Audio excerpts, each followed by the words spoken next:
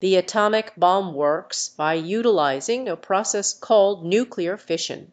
Inside the bomb there are certain types of atoms, such as uranium or plutonium, that are unstable. When these atoms are hit by a neutron, they split into two smaller atoms, releasing a large amount of energy in the process. This energy is released in the form of an explosion.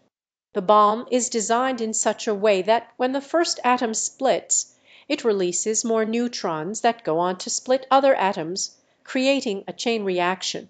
This chain reaction releases an enormous amount of energy in a very short period, leading to a powerful explosion. It's important to note that the atomic bomb is a dangerous and destructive weapon, which is why its use is highly regulated and considered a grave threat to humanity.